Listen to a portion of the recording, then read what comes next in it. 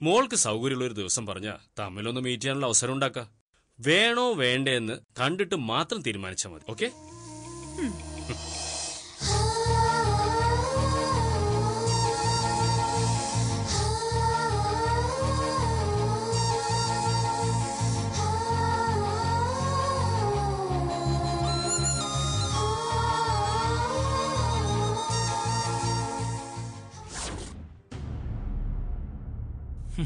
കേരളത്തിൽ ഇനിയും ആരംഭിക്കാത്ത മൺസൂണിനെ കുറിച്ച് പറയാനാണോ നിങ്ങൾ എന്നെ അത്യാവശ്യമായിട്ട് വിളിച്ചു വരുത്തിയത്?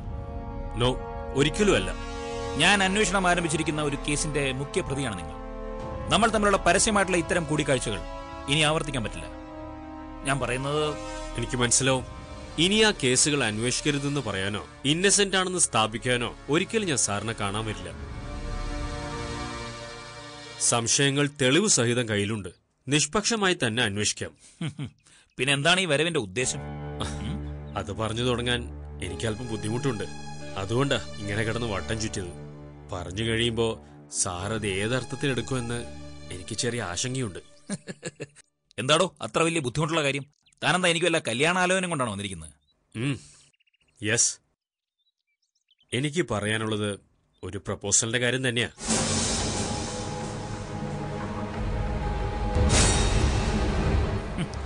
എന്താടാ താൻ പറഞ്ഞത്? എടോ ഞാൻ അല്ല, സാറിനല്ല.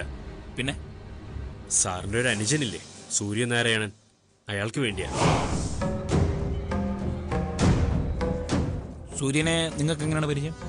ബിർള ഗ്രൂപ്പിലല്ലേ വർക്ക് ചെയ്യുന്നത്. ഞാനൊരിക്കൽ കണ്ടിട്ടുണ്ട്. എന്റെ ജീവിതത്തിൽ സംഭവിച്ച കാര്യങ്ങളൊക്കെ ഏകദേശം സാറിന് അറിയാം. ഞാനൊരു നല്ല മനുഷ്യനൊന്നുമല്ല. തെറ്റുകൾ ഒരുപാട് ചെയ്തിട്ടുമുണ്ട്. ഒരിക്കൽ സാറിനെ പോലെ സമർത്ഥനായ ഒരു ഓഫീസറിന്റെ മുന്നിൽ സറണ്ടർ ചെയ്യേണ്ടി വരുന്നു അറിയാം. അതിനു മുമ്പ് ചെയ്തു പോയൊരു വലിയ തെറ്റിന് എനിക്ക് പ്രായശ്ചിത്തം ചെയ്യണം. എന്റെ മോള്, അവൾ എന്റെ കൂടെ ഉണ്ടെങ്കിൽ ഞാൻ എന്തിനേയും നേരിടും. അവളുടെ സന്തോഷത്തിന് വേണ്ടി ഞാൻ എന്തും ചെയ്യും. ഇതെന്റെ മോളുടെ ഒരു മോഹ.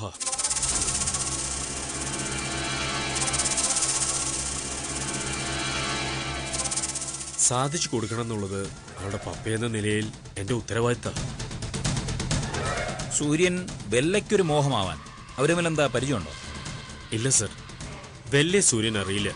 പക്ഷെ അവൾ അയാളെ കണ്ടിട്ടുണ്ട്.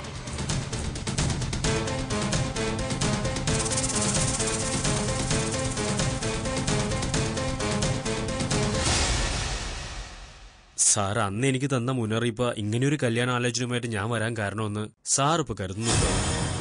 അത് ഞാൻ അങ്ങോട്ട് ചോദിക്കാൻ തുടങ്ങിയായിരുന്നു. ഒറ്റ നോട്ടത്തിൽ ഇത് എന്നെ സ്വാധീനിക്കാൻ വേണ്ടി ഉണ്ടാക്കിയ പ്രപ്പോസൽ ആണെന്നല്ലേ തോന്നുന്നു? ഷുവർ. പക്ഷേ സാറിനെ പോലെ ഒരാളെ ഇങ്ങനെ ഒരു ബന്ധത്തിന്റെ പേരിൽ എനിക്ക് സ്വാധീനിക്കാൻ പറ്റും? തനിക്കെന്നല്ല, ആർക്കും പറ്റില്ല. എങ്കിൽ പിന്നെ ആ കാര്യം ഈ വിവാഹത്തിന് തടസ്സമാവരുത്. എന്റെ മോൾ എന്നെ പപ്പയായിട്ട് അംഗീകരിച്ചിട്ട് ആദ്യമായിട്ട് ആവശ്യപ്പെടുന്ന ഒരു കാര്യം അത്. ചെയ്തുപോയ തെറ്റുകളുടെ കണക്കെടുത്ത ഞാൻ അധികം നാൾ അവളുടെ കൂടെ കാണില്ല. അവളുടെ നന്മയെ ഞാൻ ഈ കാര്യത്തിൽ കണക്കിലെടുക്കുന്നുള്ളൂ. സൂര്യൻ എന്റെ മകൾക്ക് നല്ലൊരു ഭർത്താവായിരിക്കുന്ന എനിക്ക് ഉറപ്പുണ്ട്.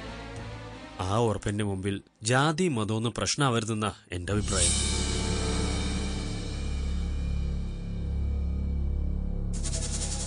വിരോധമില്ലെങ്കിൽ അവർ തമ്മിലൊന്ന് കാണട്ടെ. പരസ്പരം ഇഷ്ടപ്പെട്ടാൽ മാത്രം നമുക്കിത് പ്രൊസീഡ് ചെയ്താൽ മതി. ഞാൻ അവളോട് എന്തു പറയണം സർ? തൽക്കാലം താനൊന്നും പറയണ്ട. അല്ല സർ, ഞാൻ അവനോടൊന്ന് ആലോചിക്കട്ടെ. Okay, take your own time. പോസിറ്റീവായൊരു മറുപടിക്ക് വേണ്ടി ഞാൻ കാത്തിരിക്കും. എന്റെ മോളും.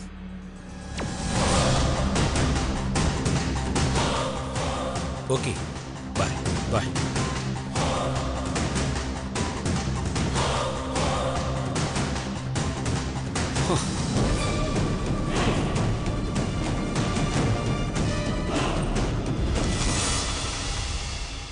Good morning sir. മോർണിംഗ്. ആരോടോ എന്നെ കാണാൻ വന്നിട്ട് അകത്ത് കയറാതെ പുറത്ത് വെയിറ്റ് ചെയ്യുന്നു പറഞ്ഞു? അവിടെ വെയിറ്റ് ചെയ്യുന്നുണ്ട് സർ. ആ, അത് പറഞ്ഞല്ലോ. ശരിയാ. ആ അത് ശരിയാ. ഞാൻ പിന്നെ വിളിക്കാം. ഓക്കെ. നിനക്കെന്നെ കാണാൻ പെർമിഷൻ എടുത്ത് പുറത്ത് വെക്കണോടാ? അല്ല, അണ്ണൻ തിരക്കിലാണെന്ന് വിചാരിച്ചിട്ടാ ഞാൻ. വീട്ടിലെ എന്നാ വിശേഷം? മാമ, ചിത്തപ്പ, പാട്ടി എല്ലാവരും സൗഖ്യം താനാ? ആ സൗഖ്യം താൻ. അണ്ണൻ അങ്ങോട്ട് തിരിഞ്ഞു നോക്കുന്നില്ല എന്നൊരു പരാതിയുണ്ട്. എങ്ങനാടാ? ഓരോ കേസ് കഴിയുമ്പോഴും ഒന്നുപോയി കുറച്ചു ദിവസം നിൽക്കണമെന്ന് വിചാരിക്കും. ഒന്ന് കഴിയുമ്പോൾ മറ്റൊന്ന് റെഡി ആയിട്ടുണ്ടാവും. ആ, നമുക്കൊരു കാപ്പി സാപ്പിട്ടാലോ? വേണ്ടണ്ണ, ഞാനിപ്പോ ചായയും കാപ്പിയൊന്നും കഴിക്കാറില്ല. നല്ല കുട്ടി. പകരം തുടങ്ങിയാടാ? ഇല്ലല്ല. പെട്ടെന്ന് വർണ്ണം കാണണമെന്നൊക്കെ പറഞ്ഞ് എന്തിനാണ്? എന്താ വിഷയം? പറയാം. അതെ, ഈ കല്യാണം കഴിക്കുന്നതിനെ കുറിച്ച് എന്താണ് നിന്റെ അണ്ണനാ? ഞാനല്ലടാ, നീ നിന്റെ കാര്യം പറഞ്ഞു. ആ 10-28 വയസ്സായി. ഇനി നോക്കുന്നതിൽ കുഴപ്പമില്ലെന്ന് തോന്നുന്നു. Very good. നമ്മുടെ നാട്ടിൽ നിന്ന് ഒരു പട്ടത്തിപ്പെണ്ണ് തന്നെ വേണമെന്ന് നിർബന്ധമുണ്ടോ നിനക്ക്? അതല്ലേ പഴക്കം. പഴക്കത്തിനൊക്കെ പോവാൻ വരടാ. നിനക്ക് പറ്റിയൊരു സുന്ദരി പെണ്ണിനെ ഞാൻ കണ്ടുവച്ചിട്ടുണ്ട്. പക്ഷേ ചെറിയൊരു കുഴപ്പം. പെൺകുട്ടി ക്രിസ്ത്യനാണ്. ക്രിസ്ത്യനോ? അതെങ്ങനെയാണ്? എടാ അതൊന്നും ഒരു പ്രശ്നമല്ല. മനസ്സാണ് പ്രധാനം. അതല്ലണ്ണ, നമുക്കതൊരു പ്രശ്നമല്ലായിരിക്കും. പക്ഷേ നമ്മുടെ വീട്ടില് മാമ, ചിത്തപ്പ, പാട്ടി അവരെല്ലാം ഭയങ്കര പ്രശ്നമാക്കില്ലേ? എന്നെ അവര് വീട്ടിൽ നിന്ന് പുറത്താക്കും. എടാ അതൊക്കെ ഞാൻ പറഞ്ഞ് മാനേജ് ചെയ്തോളാം. നിനക്ക് അതിൽ വല്ല ബുദ്ധിമുട്ടുണ്ടോ? അണ്ണൻ പറഞ്ഞ ഞാൻ എന്തും ചെയ്യും. അതിൽ എന്റെ ഇഷ്ടം ഞാൻ നോക്കാറുണ്ടോ? എനിക്ക് മോശമായിട്ടൊന്നും അണ്ണൻ ചെയ്യില്ലെന്ന് എനിക്കറിയാം. എന്നാ പിന്നെ ഒന്നും നോക്കണ്ട. നാളെ തന്നെ പോയി പെൺകുട്ടി ഒന്ന് കാണും. രണ്ടുപേർക്കും സൗകര്യമുള്ള സ്ഥലത്ത്, seen a hotel or A restaurant, പരസ്പരം എല്ലാം തുറന്ന് സംസാരിക്കും. അണ്ണനും വാ. എടാ ഞാനോ?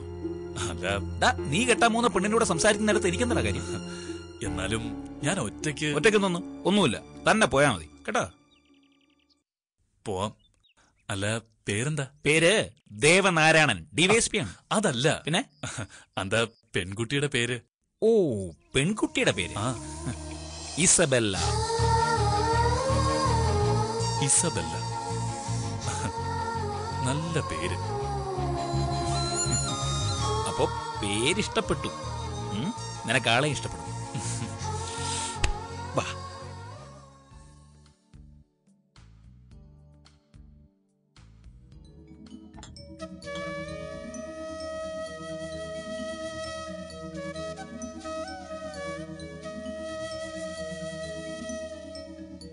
Yes madam, order please.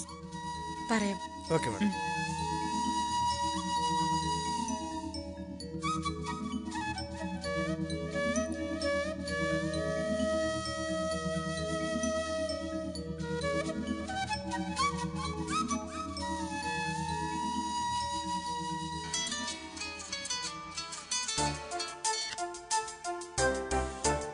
Hello, is it mister Suryanarayanan? Yes. ആരാണ്? Bella, Isabella. ഓ, ഞാനിവിടെ വെയിറ്റ് ചെയ്യാ. ഇങ്ങോട്ട് എത്തിയില്ലേ? ഞാൻ ഇവിടെ തന്നെ ഉണ്ട്. ഞാൻ കണ്ടില്ലല്ലോ. ഒന്ന് തിരിഞ്ഞു നോക്ക്. എന്താ? ഒന്ന് തിരിഞ്ഞു നോക്ക് മാഷേ.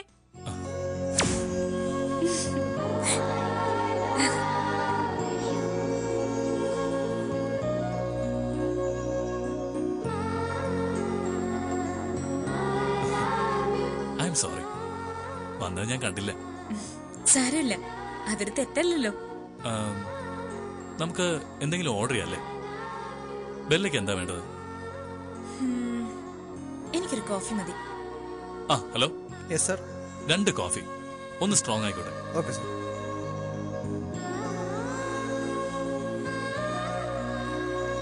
എന്താ ഇങ്ങനൊരു പ്രപ്പോസൽ വെക്കാൻ കാരണം?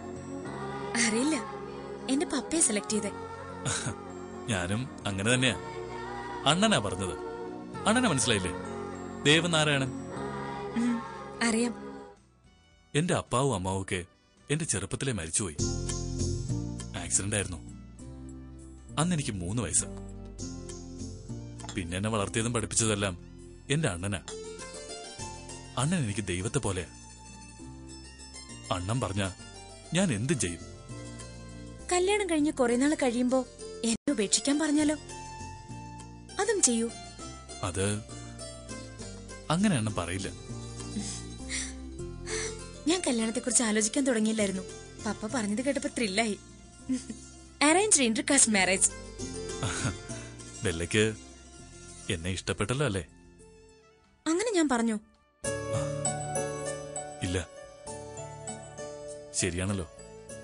ഇഷ്ടമാണോന്ന് ചോദിക്കേണ്ടിയിരുന്നത്. ഞാൻ ആദ്യമായിട്ടാ ബെല്ലെ കാണുന്നത്. ഒരു കാര്യം മനസ്സിലായി, ബെല്ലെ പോലൊരു പെണ്ണിന് എന്നെ ഇഷ്ടമാവണമെന്നില്ല. പണവും സൗന്ദര്യവും എന്നെക്കാൾ കൂടുതലുള്ള ആമ്പിള്ളേര് ക്യൂ നിൽക്കും. ഓഹ്, ഈ അണ്ണന്റെ ഒരു കാര്യം. ഓക്കെ, എനിക്ക് ബുദ്ധിമുട്ടൊന്നുമില്ല കേട്ടോ. തുറന്നു പറയുന്നതാ എനിക്കിഷ്ടം. ഇത്തിരി കോംപ്ലക്സ് ഉള്ള കൂട്ടത്തിലല്ലേ? ആ, കുറച്ച്. എന്നാ അതിന്റെ ആവശ്യമില്ല.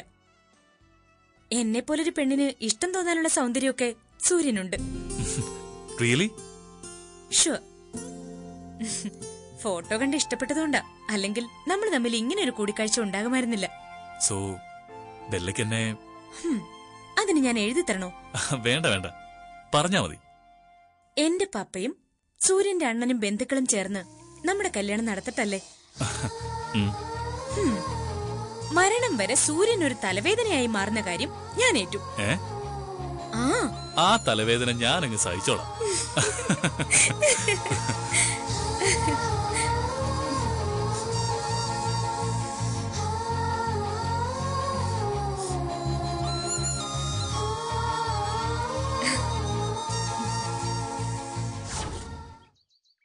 ഇത് മിസ്സിസ് നിർമ്മലയോടുകൂടി ആലോചിച്ചെടുത്ത പ്രപ്പോസലാണെന്ന് കരുതിയ ആദ്യമേ ഞാനിത് പറയായിരുന്നു.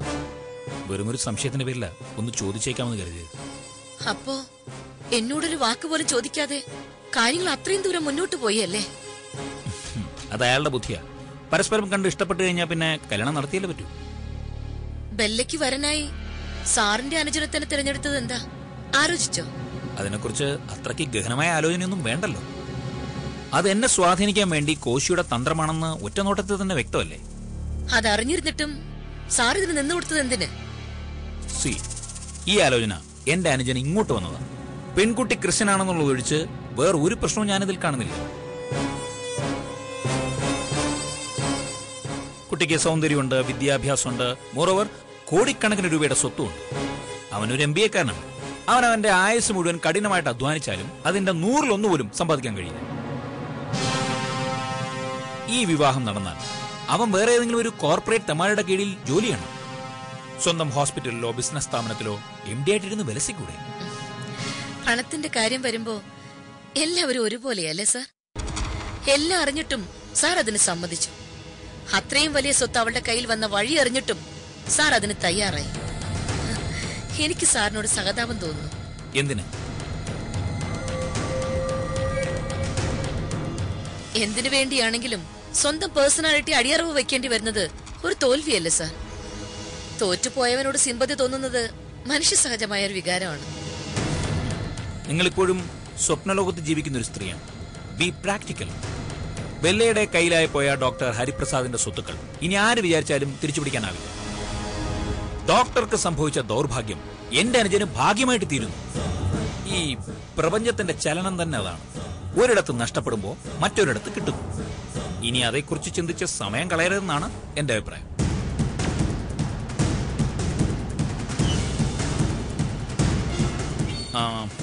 നെക്സ്റ്റ് വെനസ്ഡേ ഞങ്ങൾ എല്ലാവരും കൂടെ കോശിയുടെ വീട്ടിലേക്ക് പോവുകയാണ്, വിവാഹം ഉറപ്പിക്കാൻ. സാധാരണഗതിയിൽ വേറൊരു കാസിൽപ്പെട്ട പെണ്ണിനോട് പ്രണയമായി കഴിയുമ്പോഴാണ് കാരണവന്മാരെയൊക്കെ പറഞ്ഞ് സമാധാനിപ്പിച്ച് കല്യാണത്തിന് സമ്മതിപ്പിക്കേണ്ടി വരും. ഇതിപ്പോ കല്യാണം നടക്കാൻ വേണ്ടി പ്രണയമാണെന്ന് കള്ളം പറയേണ്ടി വന്നു. എനിവേ, എന്നോട് വിരോധം തോന്നരുത്. എന്റെ അനുജന് വന്നൊരു ഭാഗ്യം ഞാൻ കൈവിട്ട് കളയുന്നില്ല. എന്നോടും അങ്ങനെ തോന്നരുത്. ഈ കല്യാണം മുടക്കാൻ എന്റെ കഴിവിന്റെ പരമാവധി ഞാൻ ശ്രമിക്കും. That's your privilege. You go ahead. എനിക്ക് വിരോധമൊന്നും. Thank you sir.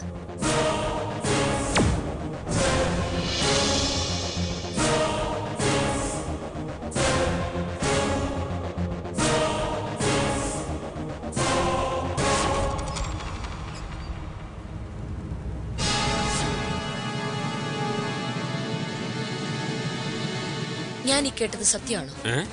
നീ എന്തൊക്കെയാ കേട്ടതെന്ന് എനിക്കറിയില്ലല്ലോ നിമ്മി. ആവശ്യമുള്ളതിൽ കൂടുതൽ അതില്ലാത്തത് കേൾക്കുന്ന ആളല്ലേ നീ. തന്റെ ഈ വൃത്തിയുടെ ഡയലോഗ് കേൾക്കാനല്ല ഞാൻ വന്നത്. ബെല്ലയുടെ കല്യാണം തീരുമാനിച്ചെന്ന് പറഞ്ഞത് ശരിയാണോ? ശരിയാണ്. പെൺകുട്ടികളെ നല്ല സമയത്ത് തന്നെ കല്യാണം കഴിപ്പിച്ചു വിടണം. അതവർക്ക് വേണ്ടപ്പെട്ടവരുടെ കടമയല്ലേ. അവളുടെ ജീവിതം കുളന്തോടാൻ നടക്കുന്ന താനാണോ അവളുടെ വേണ്ടപ്പെട്ടവൻ? അവളുടെ അമ്മയാ ഞാൻ. എന്നോട് ചോദിക്കാതെ താൻ അവളുടെ കല്യാണം തീരുമാനിക്കൂ? അവളുടെ പപ്പയാ ഞാൻ. എനിക്ക് വേണമെന്ന് തോന്നി ഞാൻ അങ്ങനെ ചെയ്തെന്നിരിക്കും.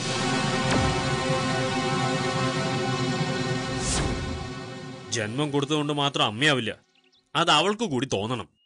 അമ്മയോടൊരല്പം സ്നേഹം ഉണ്ടായിരുന്നെങ്കിൽ അഭിപ്രായം ചോദിക്കാൻ അവൾ നിന്നെ തേടി വന്നേനെ. വന്നില്ലല്ലോ. ഇതൊരു രാത്രിയിൽ തീരുമാനമെടുത്ത് അടുത്ത പകലിൽ നടപ്പാക്കിയ തീരുമാനമല്ല. ദിവസങ്ങളായി ഈ പ്രപ്പോസൽ വന്നിട്ട്. അത്രയും സാവകാശം കിട്ടിയിട്ടും ഇക്കാര്യം നിന്നോട് പറയണമെന്ന് അവൾക്ക് തോന്നിയില്ല. അതിന്റെ അർത്ഥം എന്താ? ഈ കല്യാണത്തിന് മാത്രമല്ല, അവളുടെ ഒരു കാര്യത്തിനും നിന്റെ അഭിപ്രായവും അനുഗ്രഹവും ഒന്നും അവൾക്ക് ആവശ്യമില്ലെന്ന്. അത് അവൾ എന്നോട് പറയട്ടെ. വിളിക്ക്, എനിക്ക് അവളോട് സംസാരിക്കണം. അവൾ ഇവിടെ ഇല്ല. എവിടെ പോയി? ഹോസ്പിറ്റലുണ്ടോ? അറിയില്ല. നീ ഇനി അവളെ തേടി പിടിച്ചു ചെന്ന് ഓരോന്ന് പറഞ്ഞ് അവളുടെ മനസ്സൊന്നും വിഷമിപ്പിക്കണ്ട. അവൾക്ക് എന്തുകൊണ്ടും ചേരുന്നൊരാലോചനയത്. അവർക്ക് പരസ്പരം ഇഷ്ടാവും ചെയ്തു. ഇനി ഇത് നീ വിചാരിച്ചാലൊന്നും തടയാൻ പറ്റില്ല. പറ്റുമെന്ന് ഞാനൊന്ന് നോക്കട്ടെ. നോക്ക്. DYSP ദേവനാരായണന്റെ അനുജനുമായിട്ട് Bella അടുപ്പത്തിലായിരുന്നു. അല്ലല്ലോ. അവർ തമ്മിൽ ഇതിനു മുമ്പ് കണ്ടിട്ടുണ്ടോ? ഇല്ല. പിന്നെന്താ ഇത്രയ്ക്ക് വേണ്ടപ്പെട്ടയാള് അവൾക്ക് വേണ്ടി ഒരു ക്രിസ്ത്യാനി പയ്യനെ നോക്കാതിരുന്നത്? ഇത് വലിയ അതിശയമാണല്ലോ. അറേഞ്ച്ഡ് മാരേജ് എന്ന് പറഞ്ഞ നമ്മുടെ കൂട്ടത്തിൽ നിന്നൊരു പയ്യനെ കണ്ടുപിടിക്കലാണ് നാട്ടു നടപ്പ്. പെണ്ണിന് കല്യാണപ്രായമായ അവളുടെ വേണ്ടപ്പെട്ടവർ ആരെങ്കിലും പിടിച്ച് കെട്ടിച്ചു വിടുകയല്ല ചെയ്യാറ്. അവൾക്കും കുടുംബത്തിനും ഇണങ്ങിയ ബന്ധമാ തെരഞ്ഞെടുക്കേണ്ടത്. അതൊന്നും ഇനി പറഞ്ഞിട്ട് കാര്യമില്ല നിമ്മി. ആ പയ്യനെ അവൾക്ക് ഇഷ്ടപ്പെട്ട സ്ഥിതിക്ക് ഇനി നിങ്ങൾക്ക് ഇഷ്ടപ്പെട്ടു എന്ന് പറയ. ഡിവൈഎസ്പി ദേവനാരായണൻ ലക്ഷ്യം വെച്ച ഈ കല്യാണമെന്ന് എനിക്ക് മനസ്സിലാവും. അയാളെ എങ്ങനെയും പാട്ടിലാക്കേണ്ട ആവശ്യം നിങ്ങൾക്കുണ്ട്. പക്ഷേ അതിന് എന്റെ മോളെ ബലിയാടാക്കാൻ പറ്റില്ല. ഞാനതിന് സമ്മതിക്കില്ല. ഈ വിചിത്രമായ കല്യാണ ആലോചനയുടെ പിന്നിലെ ഉദ്ദേശം ഞാൻ അവളെ പറഞ്ഞു മനസ്സിലാക്കും. ചെന്ന് പറഞ്ഞു നോക്ക്. ഇനി അവളെ ആ തീരുമാനത്തിൽ നിന്നും പിന്തിരിപ്പിക്കാൻ നിനക്ക് കഴിഞ്ഞാൽ ശേഷിച്ച കാലം നിനക്ക് ദാസ്യവേല ചെയ്യാൻ ഞാൻ. ലവ് അറ്റ് ഫസ്റ്റ് സൈറ്റ് എന്നൊക്കെ കേട്ടിട്ടില്ലേ? അവർ തമ്മിലുള്ള ആദ്യത്തെ കൂടിക്കാഴ്ചയിൽ തന്നെ പരസ്പരം ഇഷ്ടായി കഴിഞ്ഞു. ബെല്ലയുടെ സ്വഭാവം നിനക്ക് ശരിക്കും അറിയാലോ. എന്തെങ്കിലും തോന്നിയ അവളെ അതിൽ നിന്നും പിന്തിരിപ്പിക്കാൻ ബുദ്ധിമുട്ടാണ്. അതറിഞ്ഞു തന്നെ കളിച്ചു അല്ലേ? അതെ, കളോ അറിഞ്ഞു തന്നെ കളിക്കുന്നവനാ ഞാൻ. നീ ഇനി അവളുടെ പിന്നാലെ നടന്ന് സമയം കളയണ്ട. ഏറ്റവും അടുത്ത നല്ല മുഹൂർത്തത്തിൽ അവരുടെ കല്യാണം നടന്നിരിക്കും. അവര് ബ്രാഹ്മിൻസ് അല്ലേ, മുഹൂർത്തമൊക്കെ നോക്കും. ഇനി ഒന്നേ നിനക്ക് ചെയ്യാനുള്ളൂ, കല്യാണം അറിയിക്കും. അന്ന് നല്ലൊരു സാരിയെ കൊടുത്ത് നന്നായിട്ട് മേക്കപ്പ് ഒക്കെ ചെയ്തിട്ട് വരിക. സദ്യ ഉണ്ടാവും. വയറ് നിറയെ കഴിച്ച് അവളെയും വരണേയും മനസ്സ് നിറഞ്ഞ് അനുഗ്രഹിക്കാം. എന്താ? എനിക്കല്പം തിരക്കുണ്ടേ. എന്നാ പിന്നെ